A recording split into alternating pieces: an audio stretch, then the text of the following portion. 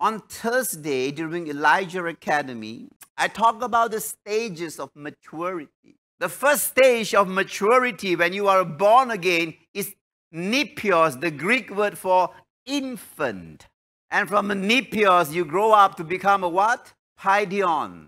And then as you start to grow up, you become a teknon. And you grow up and you become a huios. Every time the word Son of God, Son of Man, Son of David, pertaining to Jesus, which means matured son. A matured son is one who now know how to control their carnal desire. They are no longer led by their emotions. Their character have been polished. They are being transformed to a point where they are becoming more and more Christ-like.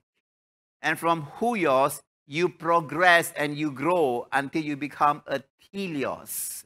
Telios means the fullness of maturity. How do you know that you have become a telios? How do you know that you have reached the stage of a telios, matured Christian? Is when someone slaps you on your left cheek, you can turn the right cheek. Because a telios Christians never get offended.